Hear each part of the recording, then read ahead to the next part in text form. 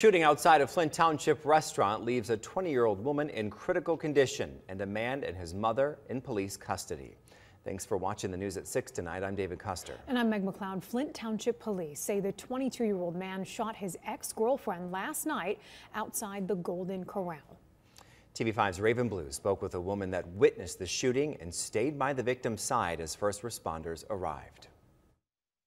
A mother and son have been arrested after shots were fired outside of Golden Corral on Miller Road Tuesday night. Flint Township Police responded to the shooting and found a 20-year-old woman from Burton had been shot. A Flushing resident who wishes to remain anonymous came across the scene on her way home. There was a lot of panic. A lot of people were scattered. As a former CNA, the Good Samaritan joined others who were trying to assist the woman, thinking a traffic crash had occurred. Instead, she found a young woman bleeding from a gunshot wound. There was people trying to break the windows, trying to get into the girl, and I kept hearing, she was shot, she was shot.